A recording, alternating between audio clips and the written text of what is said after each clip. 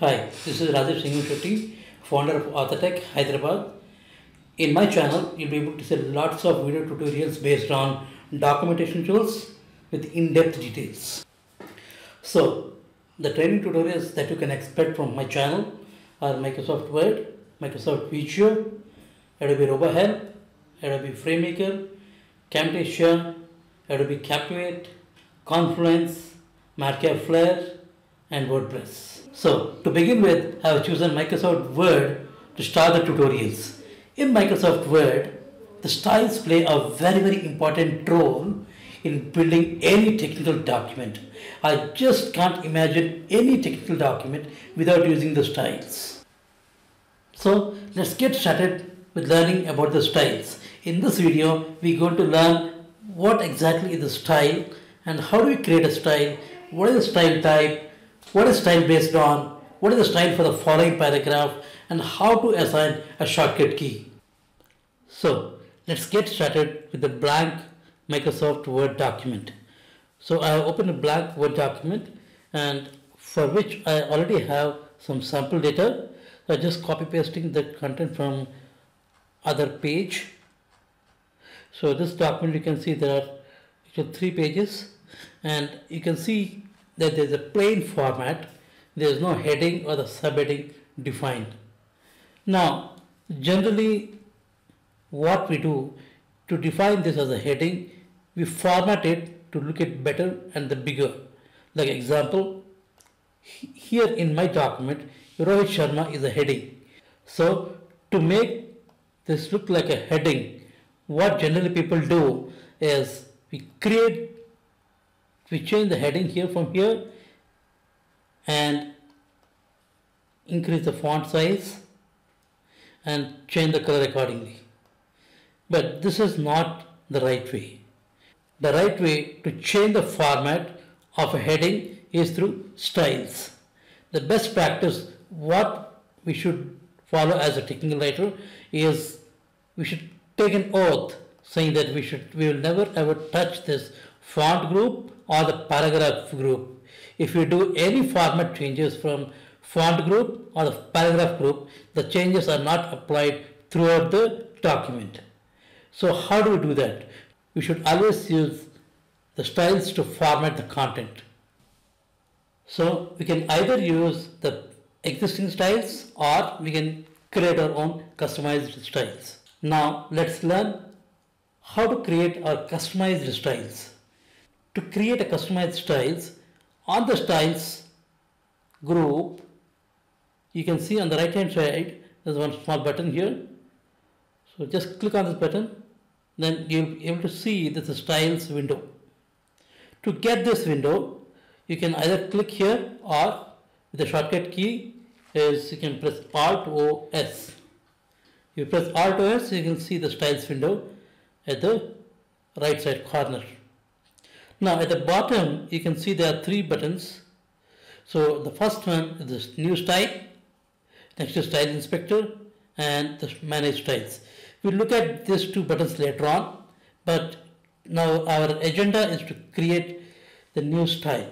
So just click on this button, new style. Now you see here the properties for creating a new style. So name. So just provide a name to the style. Remember, the style name should be a readable and it should make sense with. Never ever give your own name or any other funny names to the style, because that makes it very difficult to retrieve it later. So let's provide a name to a style. So in my case here, I'll just give it as main heading. The style type, you have to define what type of style it is.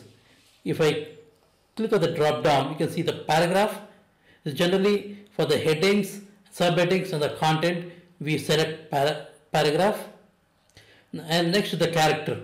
So character style is if you want to apply the style only to a particular a letter or the word, not for the entire sentence or the paragraph. Now similarly, the paragraph and the character similarly like a linked here, and this is the table. If you want to create a table style, you can select the table from the list, And the last one, that is the list. If you want to create a numbering list like sequencing, either it is 1, 2, 3 or ABCD or Roman number 1, 2, 3, 4, you can select that list. In my case here it is only a paragraph. Now for the style based on, we can look at this later when we create the subheading.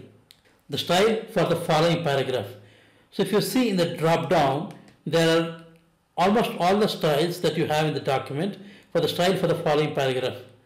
As the name mentions here, if I press enter at the main heading, what should be the next style?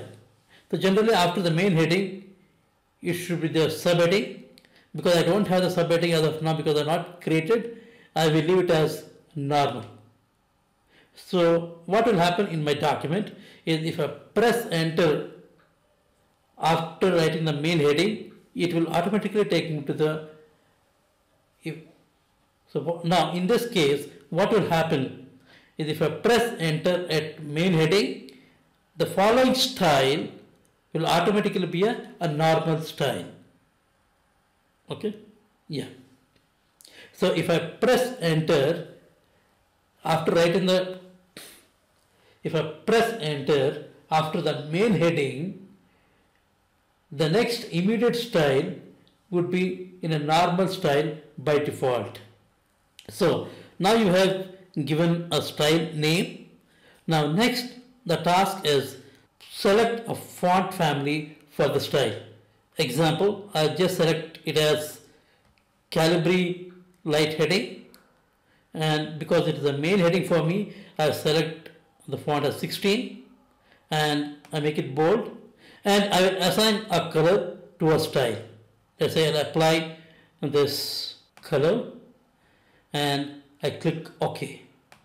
So when I click OK, you can see that my main heading style is just there in my styles gallery, and it automatically got applied here because my cursor was placed there. Similarly, now I want to apply the same style to the other headings. In my document here, the other cricketer names. So I just place the cursor at Shikhar Dhawan here and click. Oh, that's it. Okay. So Virat Kohli and here. Now every time I do not want to do this task. Like why should I click on the name and go to the main heading and click on that? It would be really nice if I can assign a shortcut key to apply a style. Yes, in Microsoft Word we can do that. That is a very luxurious option for us. So for that, what we need to do is just right click on the style for which you want to assign the shortcut key, click modify. You can see the modify style window appears. At the bottom, click format, click shortcut key, and here you give a sensible shortcut key. What we need to note is we should not assign any shortcut key with a combination of control, because the control A to control Z and control 0 to control 9 is a predefined shortcut key for performing a couple of events. Now what I do is click and press new shortcut key, and I will assign with a combination of Alt and M.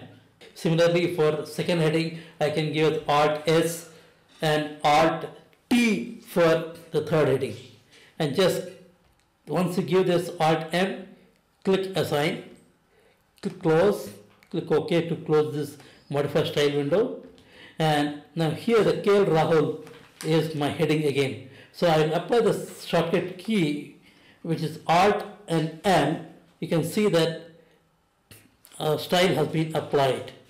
Similarly, we'll do it for Prithvi Shaw. Alt N is perfect. So without going to and clicking onto the style name, I'm able to do just with the help of a shortcut key. Again, Alt M. So this is what applying a shortcut key to a style. I'm sure you have liked this video. Thank you.